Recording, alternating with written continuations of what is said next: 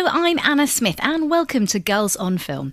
This episode was recorded in front of an audience at the London Podcast Festival 2021.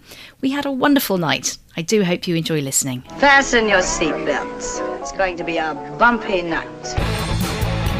I'm gonna get that gun of mine, and I'm gonna change you from a rooster to a hen with one shot. Some people call me a freak. I hate that word. I don't believe in it. Better yet, I don't believe in labels. You know, I think you're the only girl in the world that can stand on a stage with a spotlight in her eye and still see a diamond inside a man's pocket. Because I'm up at 5 every morning working my ass off. Does someone want to just tell me to my face, you're never going to give me the scores I deserve? Hello, hello. Welcome. How are you all? Yes, welcome to Girls on Film. It's so lovely to be here in person, and thank you all so much for coming out. I'm Anna Smith. I'm the host of Girls on Film. As you might know, because you're here, Girls on Film is a film review podcast from the female perspective. So we often have great film critics on and also fabulous female filmmakers. This conversation is being recorded for Girls on Film podcast, so you can hear it quite soon. And this is episode 91, which I can barely believe myself. Well done, team. If anyone can claim to have listened to every single episode, I'll buy you a drink afterwards. We are very pleased to be back. Now, over lockdown, I certainly watched more TV. Did anyone else watch more TV? Yes, okay. And also, the quality of TV is so great now. So we have started covering more TV on Girls on Film. Makes sense, right? There's so much great work from great women.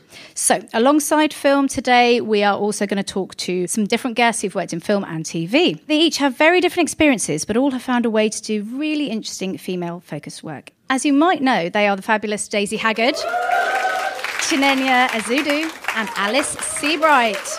I will soon be welcoming them to the stage, but I'm going to start with saying a little bit about what we've been up to, because I haven't seen people in real life for such a long time. So we did a live show at Latitude Festival, which was incredible. That was our first live show with an audience. You can hear that now on the pod. We had Kerry Fox on, who's amazing. I also went to Cannes Film Festival in person, which was a strange but wonderful experience. I also saw the Palme d'Or winner, Titane. It would take far too long to explain that film right now, but it's completely bonkers and brilliant. And London Film Festival is going to be showing that in October, along with a lot of female-directed projects, which I think you're going to like. One I will pick out, which is just screened at Venice, which I reviewed for Deadline, is True Things, directed by Harry Woodliff, friend of the podcast, starring the great Ruth Wilson. So True Things, put that on your radar if you're going to LFF. If you're off to the cinema at the moment, we have a few things we would recommend. Wildfire by Kathy Brady. This is a very powerful drama about a missing woman who comes home to her sister. There's a film called Co-Pilot by Anzora Berashad. This is about a Turkish woman who marries a fundamentalist who becomes a terrorist. Then there's Respect, which many of you might have heard of. We spoke to Liesl Tommy, the director, on the podcast. That interview's coming soon. And that, of course, is the story of Aretha Franklin, starring Jennifer Hudson. Really entertaining film, also very moving. And then there's a film Herself, which is out now. That's Phyllida Lloyd's uplifting story of a domestic abuse survivor who builds her own home. You can watch our interview on YouTube with the BFI, with the cast and crew for that, and you can listen to our interview with Phyllida on episode 85 of the pod. Now, time to introduce some guests. Our first is a prolific actress and writer who's the creator, writer and star of Back to Life. Yes. On TV, you'll have seen her in Breeders, Green Wing, love that, Peep Show and Episodes. She's also known for her voice work in Harry Potter and for the film I Give It a Year. The first series of Back to Life is on iPlayer and Netflix, and the full second series has just gone up on iPlayer, and it's had very, very good reviews. Before I bring on the fabulous Daisy Haggard, let's see a clip. 6 weeks out. How are you coping with life outside the facility? I am on it like a car bonnet. Why is everything so fucking hard? You're the Mary Mass. Yeah. Big fan. Right. I'm your mentor / Namaste. Do you mean nemesis? One foot wrong and you're back in prison. Things are good. I am moving on. I forgive you. Forgive you! No, you don't. I didn't know Billy had a new... Oh, no, we're not together. Well, not. So you haven't even... No, please. You're a dark horse, aren't you? I brought you some... Chlamydia? I'm Hythe's most hated woman. You are fairly divisive. Do you wish you were someone else? What? I've got this deep sense of foreboding. Big man's back in town. Why are you here? It was their home before somebody grievously murdered their only child. Fury that she gets to live, begin a life when she took my little girl from me. And I want to destroy her. Please welcome Daisy Haggard. Hello. Hi. Welcome to Girls on Film. Thank you for having your me. debut. Lovely to have you on the show, and congratulations on Back to Life. How's it going? Yeah, it's going okay. It's quite scary when you put a show out there. You suddenly, the day before, you think, oh no, why did I do that? But it's had really great reviews, really good buzz, lots of people excited about it. And I personally find it very gripping as well as funny. It's really kind of addictive viewing. Oh, good. How did it come about? Because I know you co-wrote this, obviously, with your writing partner. Yes. Well, I had the idea originally, and I was sort of pushing a baby around in a buggy. In fact, no, before then, I was pregnant, staying at my parents' house, thinking I was going to kill my dad because he kept telling me how to load the dishwasher. And then also have always been obsessed with, how we vilify women who have committed a crime, and how there's sort of weird sex demon pictures of them going, why we just cannot cope with women doing something bad. So those two things created the idea, which I then pitched to the two brothers, and we got a little pilot. We sort of wrote a taster tape which we shot. But then I was pushing a buggy around with a kid in it, thinking, well, this is never going to happen, and then it finally did. It happened. Actually, it's so interesting that you said that, because I felt that obviously Miri experiences a lot of gendered reactions to her crime, and that does seem to be a theme throughout the show. Can you talk to me in a bit more detail about that, and about what kind of things you chose to highlight specifically in the show, and why do you think people are that way? Is it pure sexism? I mean, what's that about? I think that we just don't. We want women to be perfect, don't we? I think as a society, and I think that I was always just quite outraged by that. Whereas it feels like sometimes when a man commits a crime, it's sort of put down to, he's rotter. Yeah. Whereas there's something very unforgiving about, we just immediately assume that they are evil. Yeah. And I don't know, it is sexism, right? And it's a sort of wanting women to be angels. You're either an angel or or the devil. You're not allowed to be something in between, or a human. And obviously the media, unfortunately, plays quite a part in that, and you explore that in the show. Yeah. Did you use any real life cases for inspiration in that? Not particularly. It was more that I was always obsessed. And they do it with men too, but when you see the picture of somebody when they've done something bad, it's always like an amazingly awful picture, isn't it? They always they don't pick the nice picture, they pick like the... Yeah. So we really enjoyed going through my teenage posing photos to pick the one that would look most like the killer. That was fun. But yeah, and then I spoke to lots of women who had been in prison about their life when they came home, and about how, it's hard enough if you're a single woman in your mid to late 30s living with your parents who hasn't got a job, but then, throw in the fact that you've killed someone. What would that be like? And so I had some really interesting conversations. So I presume a lot of the comedy was drawn from your own real life situation of living at home. Well, yeah, the good thing is you have this sort of enormous premise, and then you can then it's just real relationships, isn't it? It's, the dishwasher thing is a big thing with my dad. And even after watching it, he didn't get the hint. He still rinses his plates way too much. But yeah, so the fabric of that. But my mum has not gone out with my ex-boyfriend. I'm really relieved to hear that. She doesn't do that. Well, your mother, of course, is played by the great Geraldine James. Yeah. What an incredible actress. Talk to me a bit about the inspiration for her character, because she's transgressive in her own way. And again, something we don't see very often, women of that age on screen. Yeah, well, I felt there was this thing about, I really wanted to see and explore the sexuality of a woman of her age rather than it being mine, in the sense Mary's a complete innocent. She once gave someone a hand job a long time ago, but she's sort of, she's very, very, very innocent sexually. And I love the idea that this sort of woman that looked like something else, because that's what people would expect, was actually this sort of very sexual, passionate being. And it felt really, really important that she was the sex story of the show, if there was going to be one. Sorry, Geraldine. And her casting is tremendous. She's amazing. Yeah, did you kind of adjust the role once you'd cast her, or speak to her about the development of the character? She was always going to be that part, really. She's played my mum like 3 times. Actually, 3 times now. My mum's quite jealous. Familiar scenario. How funny. We got on really well, and she was in my head because I really enjoyed writing for her because I knew her. And of course, Adia Lakhdar, who is fantastic. Amazing. I love that he's the love interest in this. Was he always in your mind? He wasn't actually. But the moment I saw it, because I had lots of different people in my mind, and then I saw something, I can't remember what it was, but I saw him and I was like, oh my gosh, it has to be him.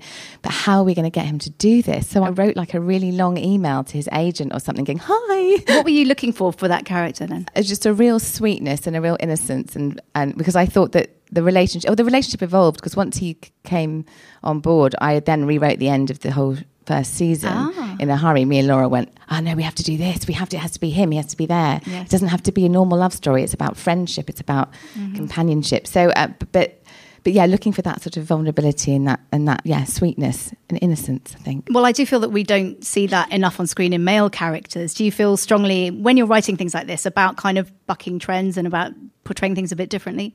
Yeah, I don't think it's particularly knowing. It's just knowing what I want to watch. So when we're writing, I think we think about what we would like to see. And I suddenly found myself excited about writing, Caroline, having Geraldine be the sexual being of the series, having the central love relationship being really innocent, just felt right. I guess that's kind of at the root of a lot of what we do. It's, it's what you want to see. Yeah. Because it isn't done enough, or it's what we as women appreciate. And I love that. I love that the female relationship is something I'm obsessed with. My female friendships are incredibly important to me. And you're also the showrunner on this. What does that actually involve? It means you're really bossy, I think. I think it means that you get to say, oh, I'm so sorry, but this is what it's like in my head. And then you hope people... So you're on set all the time? Yeah, you're on set all the time. And in the edit, you're very much part of that. You're part of everything, basically. We're not directing it because Ella Jones was the most amazing director. But yeah, you're kind of part of it all. And what are you up to at the moment? What else? I'm having a break. But then I'm going to start shooting the third season of Breeders. The third series, fantastic. Yeah. When you look back at your career, is there anything that you're particularly pleased with from a feminist perspective and from a kind of female perspective? Any roles that stand out for you? I think actually just getting this show made, yeah. Looking around on set, when we were on set recently and going, oh my God, we've got a female director, we've got a female DOP, we've got a female producer, we've got, there's all these amazing, kind, strong, brilliant women in charge.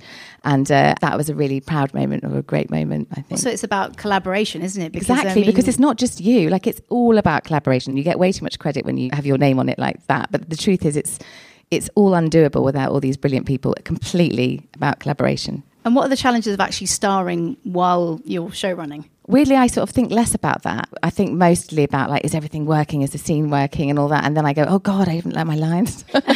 So mostly just trying to learn your lines while you're thinking about everything else. Did you always want to do both, be in front of and behind the camera? I think there's when you're writing, there is a irresistible temptation to write a good female part because you spend your whole life as an actor going up for parts that are, girls that don't go like that and don't say much. So yeah, I think it's probably something I always wanted to do. My friend actually just sent me a photo of a New Year's resolution, an ambition I wrote at 18, and it said to write and create your own show. Oh, I was like, oh, I forgot I said that. Congratulations. So that was nice. You've achieved your teenage ambition. That's fantastic.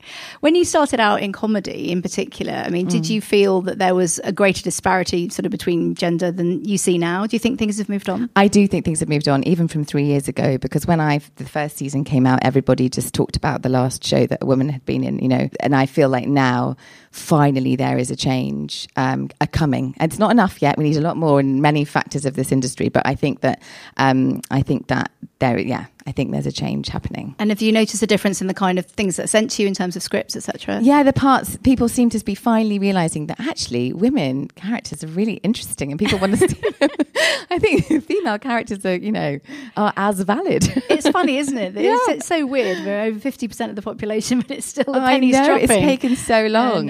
But it does feel even since we started Girls on Film 2 years ago, I feel like things have moved on, which is kind of what we've been fighting for. Yeah. But it's fantastic to see. And I speak to people like you and they say, yeah, I'm getting sent more scripts with interesting female characters. It's totally. The things people want to make seem to be just much more... Finally, there's a change, I think. I feel that. Just interestingly, just from the first season to this season, which there was a 2-year break, I can feel the change. That's really interesting. A little bit. There's a hell of a way to go. What advice would you give someone who's looking to get into your area of the industry, or your areas? I would just say keep doing it and do your own thing and just keep on working. And if you really want to do it, you'll know, because you will keep going. And if you don't, you'll stop. And I think for some reason, I always gave up on everything, but I didn't give up on this. Although there were a few moments where I nearly did. But I think, just keep on going, make your own things, be proactive, don't wait for anything to come to you. And do you have a preference between TV and film? Is there a conscious thing about what area you decide to work in, or is it something that just whatever comes along? No, I'm obsessed with film. We watch a film like a night quite often. I'm obsessed, but but TV is really exciting at the moment, and I don't have a preference. I love them both. But I'm dying to write a film. Oh, are you?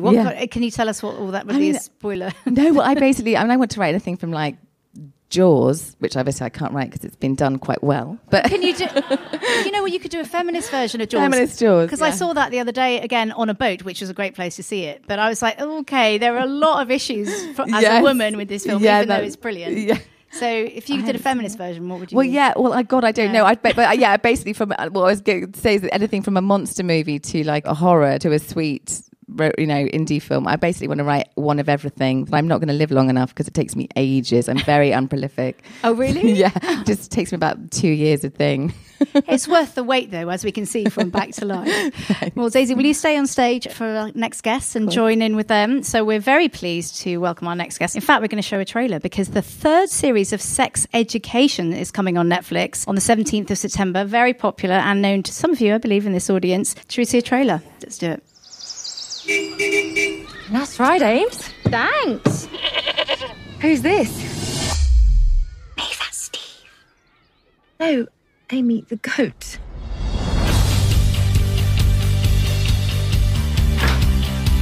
Hey, sis. What's in your face? It's a moustache. I've been growing it all summer. I forgot to tell you, I saw Maeve the other day. I don't need to know what Maeve is doing anymore. Here are the students currently attending what has been dubbed the sex school. Good morning. How is everyone feeling today? Really good. I am your new head teacher. Seems that there are some students here who get a kick out of giving us a bad name. It changes today. Oh, what? I think I'm ready to, Really? You were puffed on that graph. There is a battle happening for the sexual health of our teenagers. I will get Mordell back on track. What is that? It's my shame sign. Sex will ruin your life. No! You can't be teaching this stuff. It's backwards. I'm not getting involved anymore. Things are easier when you don't care. I don't think you stopped caring. I think you had your heart broken. What are you doing here? She needed a lift. That's convenient. The quicker you and your fragile little peers realize that you're not that special, the better. Listen up, everyone. We're all gonna die. Come on! We live in completely different worlds, Amy. I just want to be the old me again. You may never be the old you, but that's okay. You can make things better.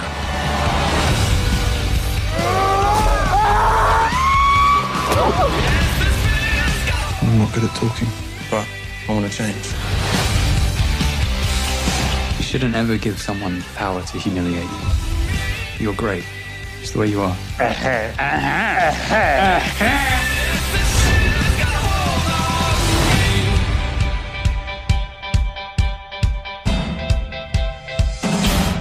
So all over that. Brilliant. So my next guest is, as you may have guessed, an actress from Sex Education. She is Chinenye Ezeudu. She plays Viv in Sex Education. She also starred in Netflix's The Stranger. And she's also going to be in the Paul Feig film, The School for Good and Evil, which releases on Netflix next year. She's all over Netflix. Please welcome Chinenye. Hi. Welcome. Do you know Daisy? No. There you go. You get to meet.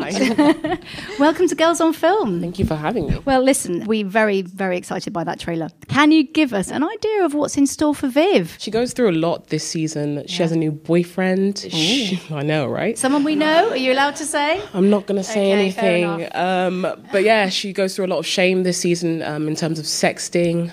It's definitely a changing of the guards. We have a new head teacher and she becomes head girl, which is really exciting. She's going through a lot. It must be an interesting series to work on. One of I think my favourite episodes that you were involved in so far was when the girls were in detention. Has anyone here seen that episode? It's like the girls are in detention, they're getting some nods here, and they're setting an assignment saying, what have you got in common? The only thing they can find is, sadly, sexual harassment. It is such a powerful statement, that, and such a powerful episode.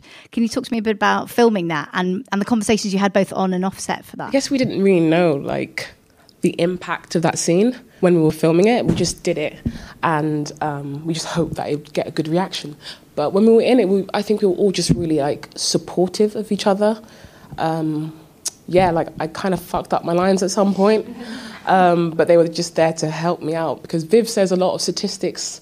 I don't know if you know, she's like, and it's a lot. But yeah, I think we were all definitely there for each other.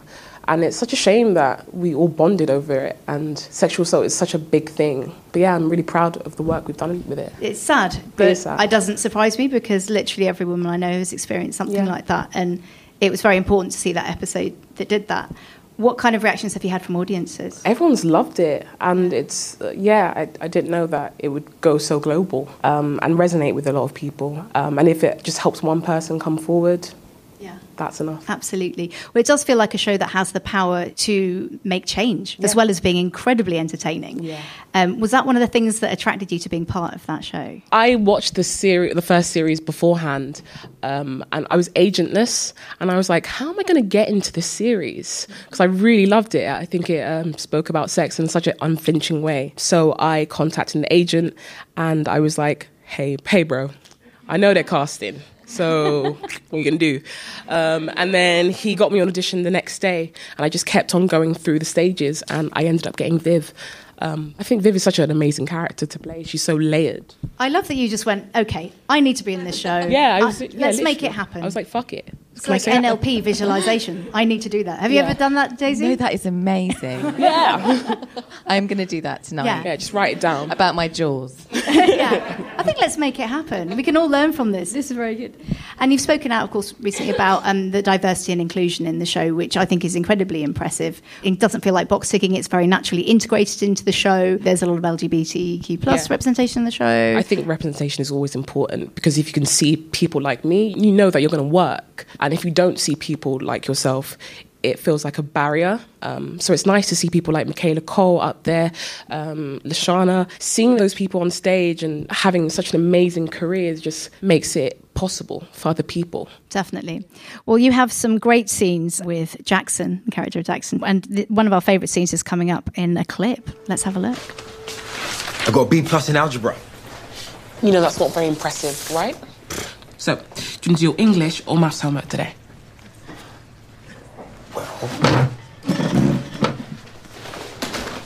Actually, I was thinking of auditioning for the school play, but I don't understand Shakespeare, and I wondered if you could help me.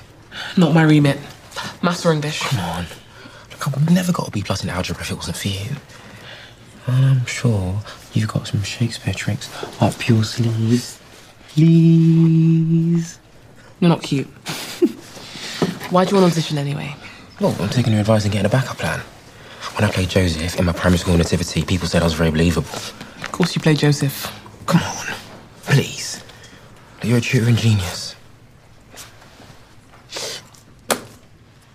Fine. But this is a one-time thing. Yeah. Read me the speech. Yeah. Right. It is my lady, oh, it is my love, oh, that she knew she was. Why are you reading it like it's a shopping list? Because it makes no sense. It's poetry. Once you've got the rhythm, the words take on meaning. So each line has 10 syllables made up of 5 heartbeats. Ba-boom, ba-boom, ba-boom, ba-boom, ba-boom. You try.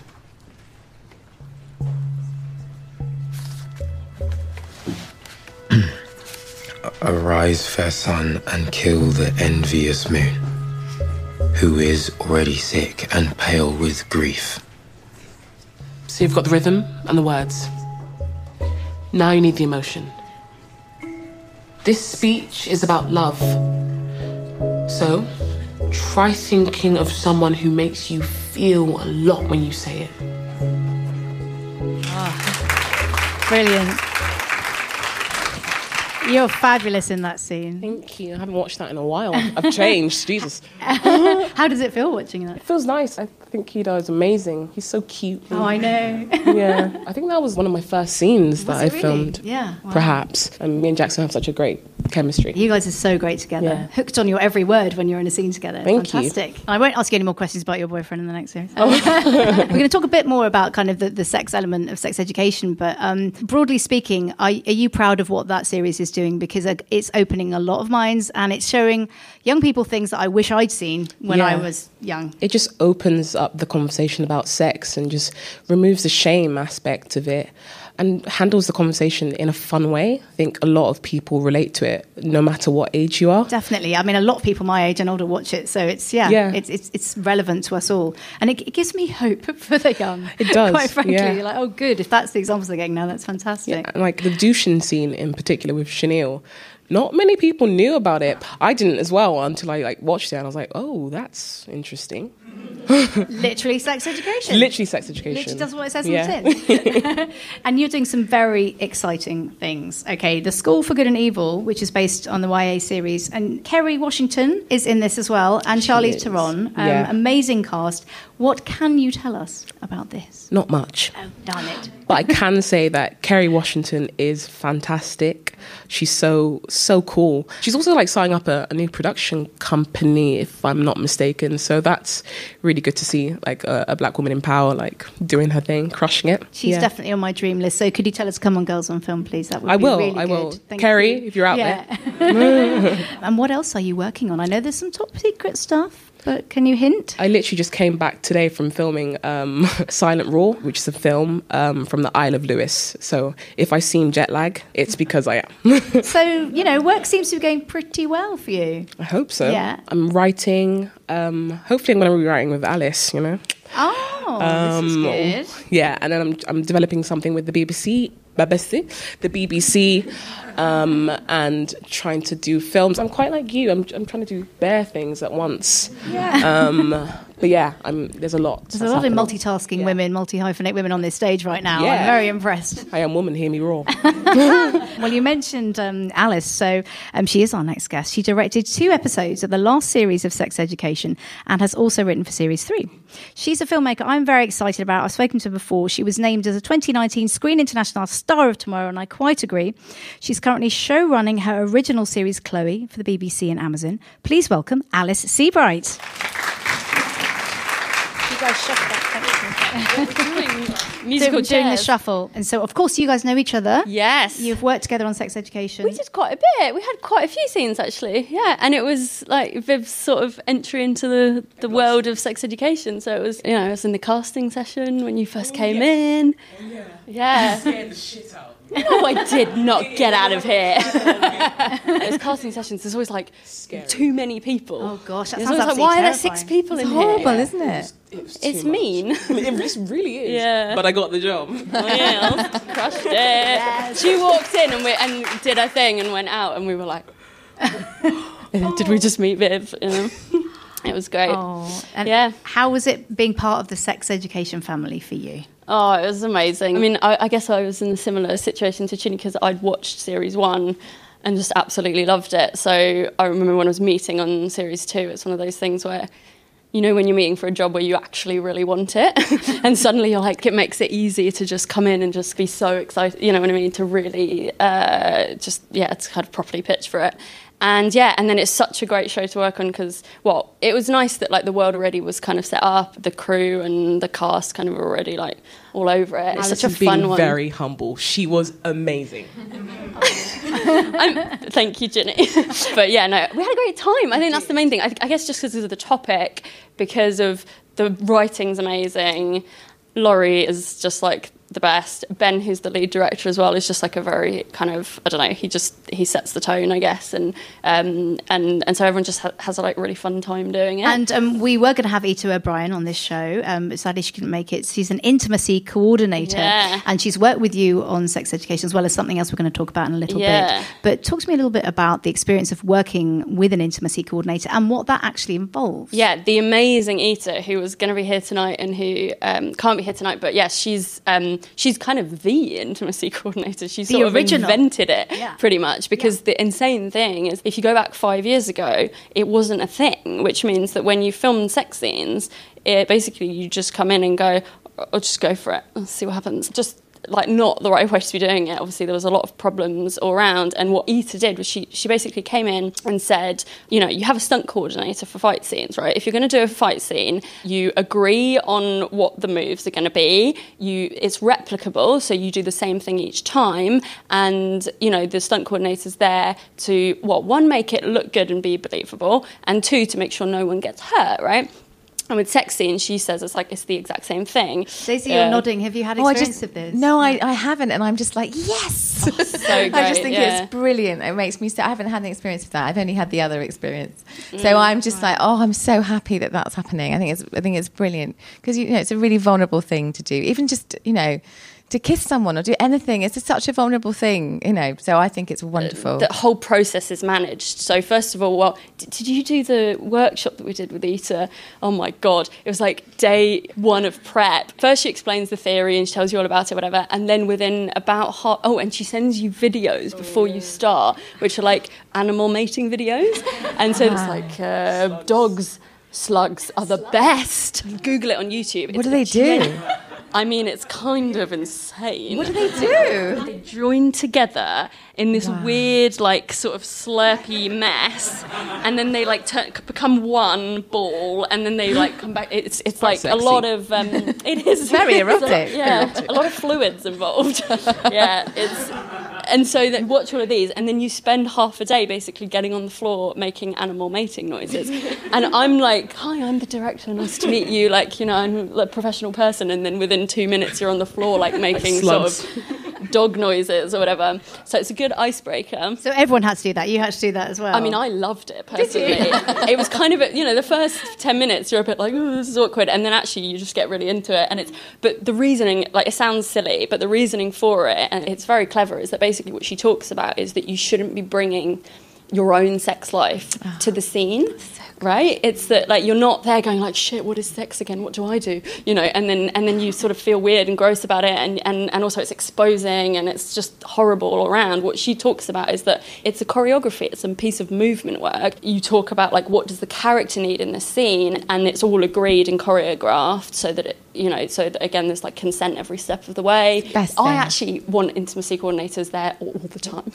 Even in scenes that aren't sex scenes, I want them there. They're just so amazing. Well, I love your passion for your job, Alison. I've seen that in the short films that you've made, which I've really enjoyed. There's Pregnant Pause, which is terrific short film. And also Endometriosis is a big thing that a lot of women suffer from, a lot of women that I know.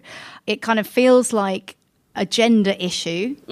So is that one of the reasons you kind of wanted to make this film? Yeah, well, yes, all of those reasons. The way it came about is that a very good friend of mine, Elaine Gracie, who's a very talented screenwriter, she had like a horrible doctor's appointment and came home and just kind of in a fit of rage, like, wrote this draft of a script and just sent it to me and was like, could this be the thing that we work on together? And I just loved the script because there was something very...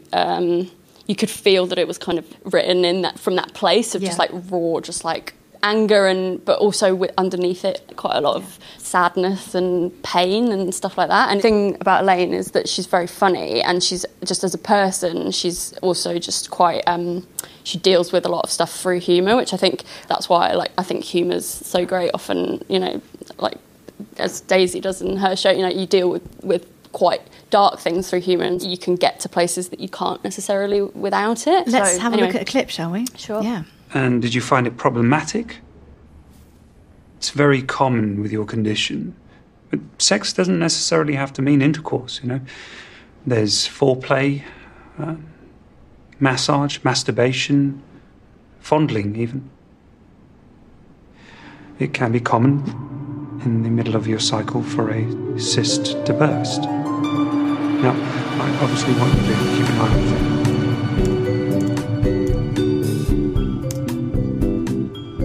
So, you have a condition where your balls are essentially in this here device. And I'm going to squeeze them and squeeze them. Let the squeezing commence.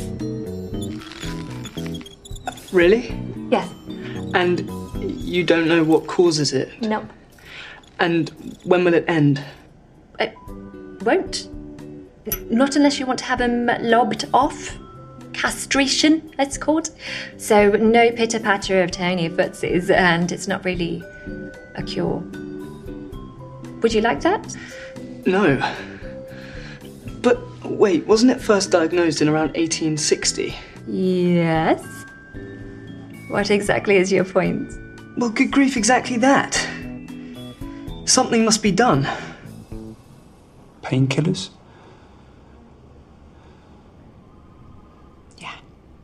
Okay. Thanks.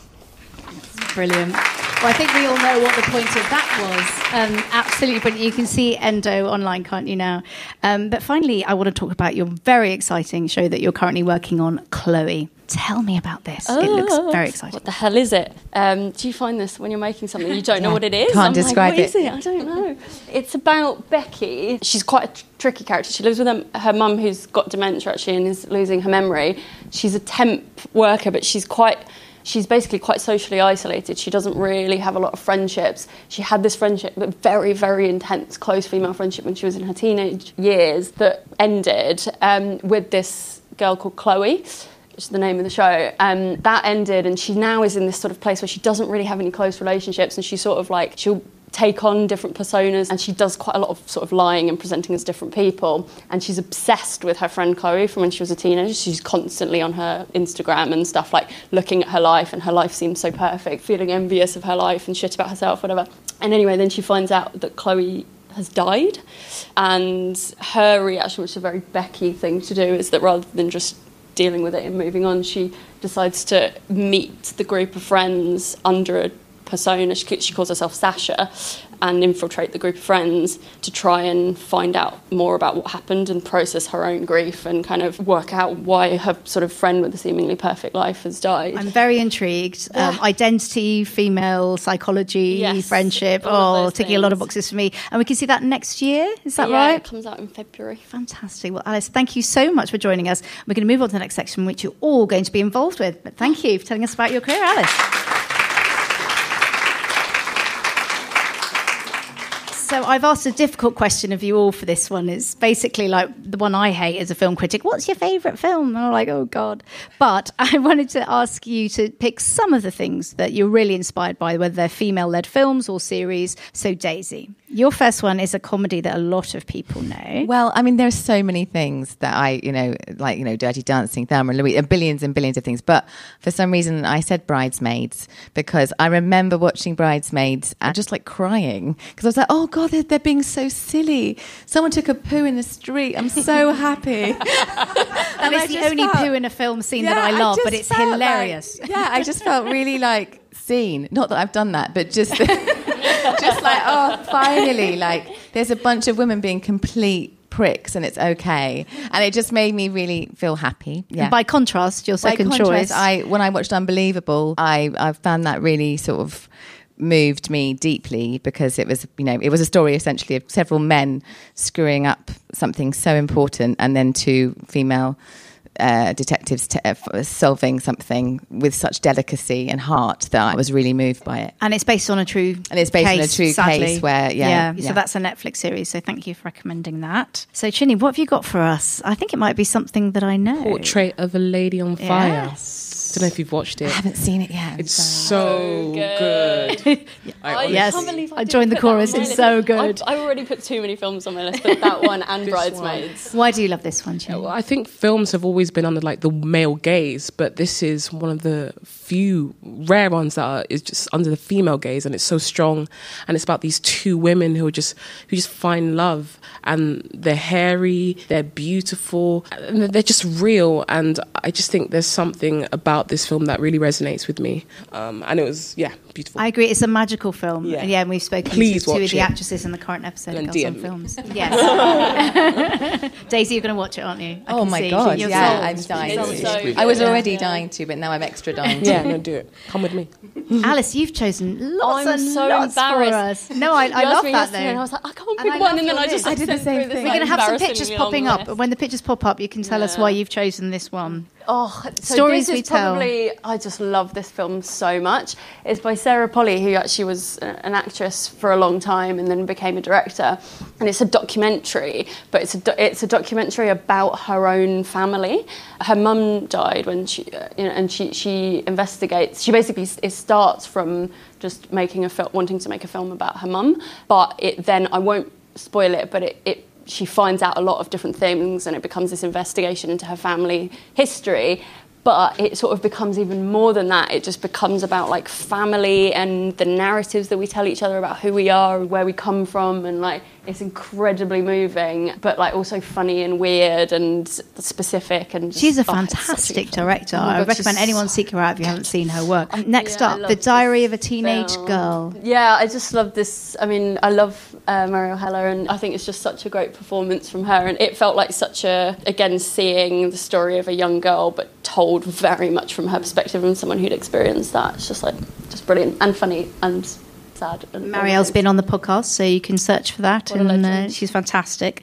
Let's see what we've got next from you. Raw. Love it. You were talking about her new film, wasn't it? Yes, to 10. I haven't seen it. Julia Ducournau. It fulfills the promise you'd expect from this mad film. Yeah. Why do you like this mad film?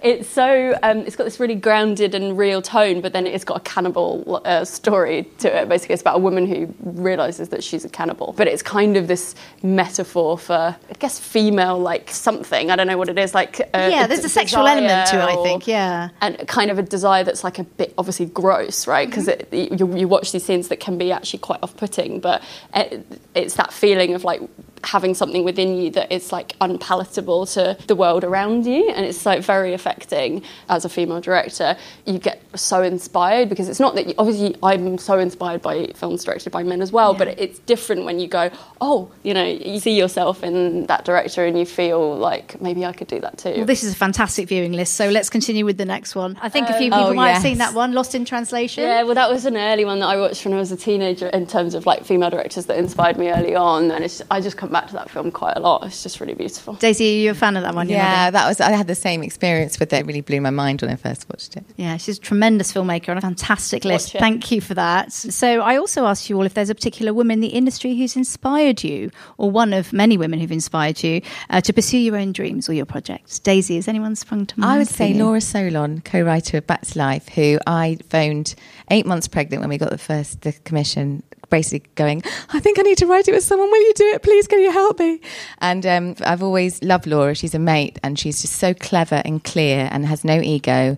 And I remember thinking when I realised I'd probably have to write it with someone because I was going to have a baby, I just thought there's only one person I want to phone right now, because I know that she will get that I'm going to be crazy about this and that it's my baby, but she will help me and teach me. And she's just been the best co-writer sort of partnership and really taught me a lot. So I would say Laura Solon. Oh, bravo, Laura. Nice one. Chinenye.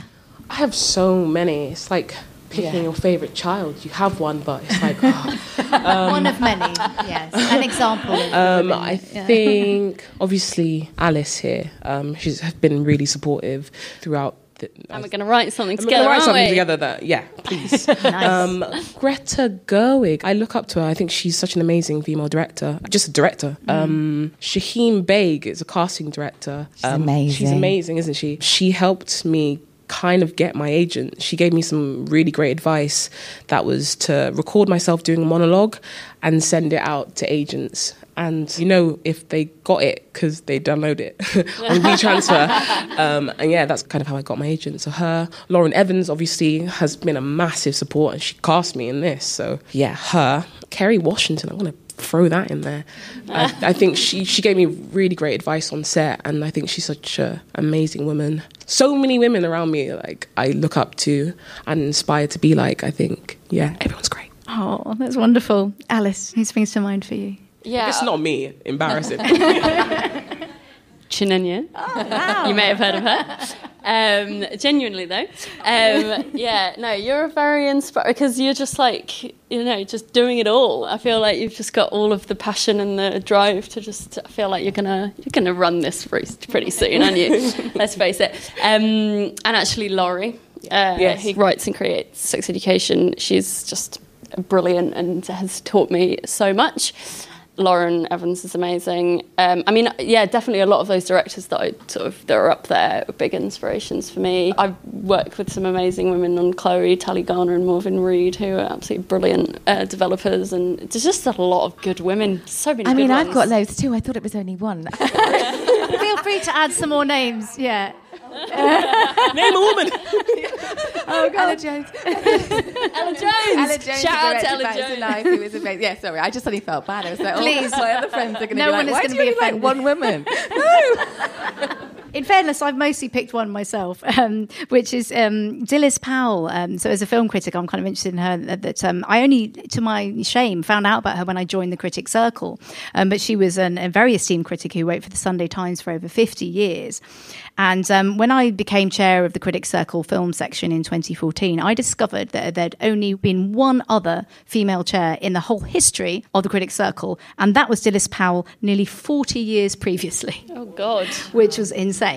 And I hope that there will very soon be another one. I've stood down now. But that kind of made me think, wow, she did an amazing thing, because then that was really out there for her to take that role and to be a prolific critic. So her. But I'm also inspired by women everywhere. There you go. I covered everyone. Yeah. Me too. Clever. All of them. Watching, everyone and especially here, ones that are making kind film. as well. Yeah. At the same time. Yes. That's a real winner. Yeah. And by the Girls on Film team. You know, we're a massive team, and I'm going to list everyone shortly. But first, I want to hear from the lovely audience. Audience, do put your hand up and shout out any questions you have for my delightful panel here. Hi, Anna. Hello. I've got a question for Daisy. I just wanted to ask, what was the first piece that you ever wrote and you felt as though you'd really created something that you wanted to put out into the world? I did write a film when I was 11, but it took me 3 years, and then I hit puberty and it became awful. Everyone suddenly was a sexy man drinking Diet Coke and painting walls. But I did think it was great. So that it was... Oh, gosh. I don't actually know. I'm going to go home and have a look. I might do a reading. It's so bad. It's awful. You can see it was quite good. It was a bit pure, and then suddenly I get really horny. And it just... It got really silly. Can you do a special reading like for our Patreon subscribers, and it's like an extra with I think the it was podcast? I definitely had Brad Pitt in it. He was definitely like painting some walls and suddenly topless, and I had a wig and braces. I thought braces were very sexy, and I was like, I was like running away and stuff. It was awful. So this is your first piece of writing. This is my you really have to dig this out first. Thank you. A great question. Thank you. And there was a question here. Yeah. My question is about inspiration. So when you're writing, creating, or like acting, where do you like draw your inspiration from? Like, is it from like people you know? And do you ever kind of write yourself, and then you like find yourself writing your own character? And also, do you ever think it's possible to write a story which you have like nothing to do with, or like you just haven't experienced? Maybe we start with Chinenye. Well, I created the character Viv off someone that I knew, and I think we all know someone like Viv, quite straight-laced and just really ambitious. But I think when I first read the script, I was like, I kind of know what I want to do with this part, and I knew that she was going to be quite fast talking, like 40 miles per hour speaking, and I was like, that is a clear character choice, and it just works for Viv. And when I'm writing, I write about anything. I don't want to be in a box. I don't want to be like, oh, you can only write about the hood, or I don't even know, like Shoreditch. I want to write about... I can only write about Shoreditch. Okay. I want to write about aliens. I want to write about random things. Like, I don't want to be put in a box ever. Anyone else want to request that one, Daisy? Oh no, I think that like Back to Life, for instance, somebody killed somebody, and I didn't kill anyone, but you, not yet. But I think that you can take something that you haven't lived, but then you imbue it with stuff that you know. You can't help it. Inspiration comes from everywhere.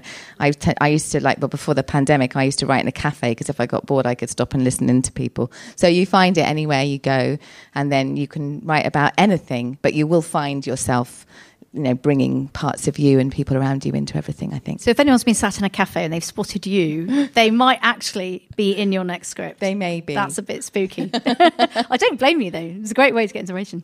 Anything you wanted to add to that, Alice? Like any character that you write, in order to write them effectively, you have to sort of get into their head, and then they end up being like a part of you that's in there or whatever, and you have to find your way in, it can be totally abstract or emotional or whatever. It doesn't have to be literal. But then also I do steal things that happen in my real life, and they'll me never too. be friends with a writer. Like, they will put you in then their tell them your script. stories, yeah. Very embarrassing, yeah. Brilliant, thank you. Yes, just in there, in the white top, yes. This is for Alice, actually, because I'm very interested in like queer representation on screen, especially like lesbian and bisexual women, and obviously historically it's been incredibly bad, or we've just like fallen back into really horrible tropes, especially on TV. Like, it's better, but you've got like the bury your gays trope and stuff where lesbian characters just keep dying. I was just wondering, like, do you make like a conscious decision when you write queer storylines, like on sex education or whatever, to like go against those tropes? And have you like personally seen like a shift in recent years of like queer representation on screen?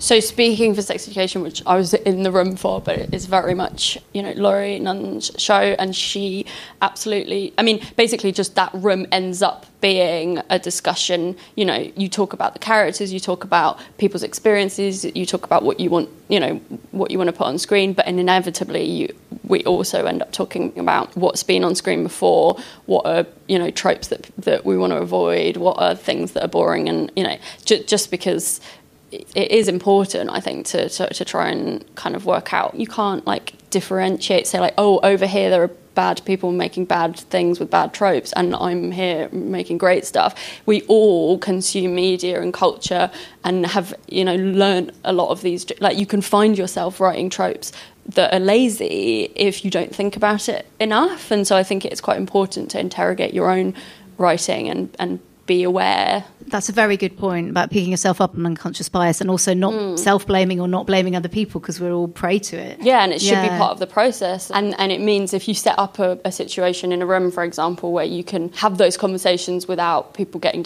you know, and when you have great collaborators and writers and stuff, it isn't a defensive thing. It's like, oh, okay, cool, well, let's be better and let's, you know, find other ways to do it and stuff. Any last questions at the front here? Yes. That's just for Chinenye. So what first drew you to the role of Viv?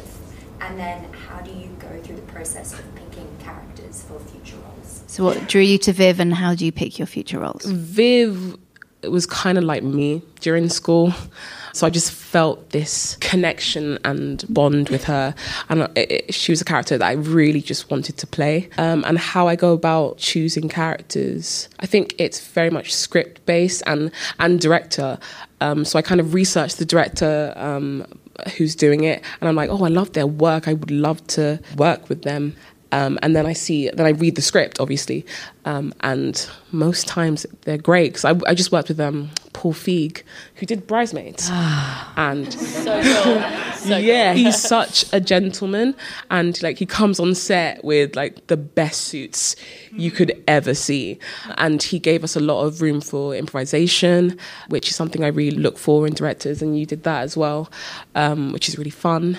And Paul Feig is another man, because we do have men occasionally on Girls on Film, that I would like on the podcast. So if you could have a word with him as well, that would be great. She'll sort it. Thank you. Yeah, brilliant. Yeah, he makes great films about women. He does. Right? He really does. So that is to be applauded, because we welcome our allies, including those in the room. Yes. Thank you.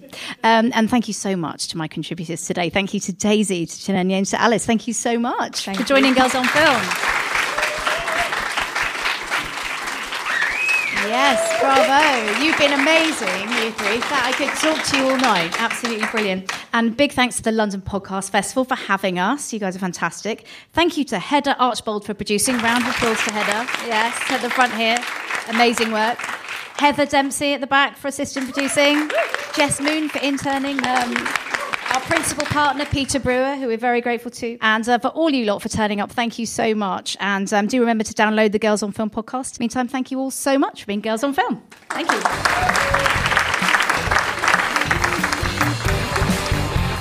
Thanks for listening to Girls on Film, which is an HLA production. We'll be back soon with our episode on the film Respect, and we'll also be talking to the great Karen Gillan. See you then. Stay safe.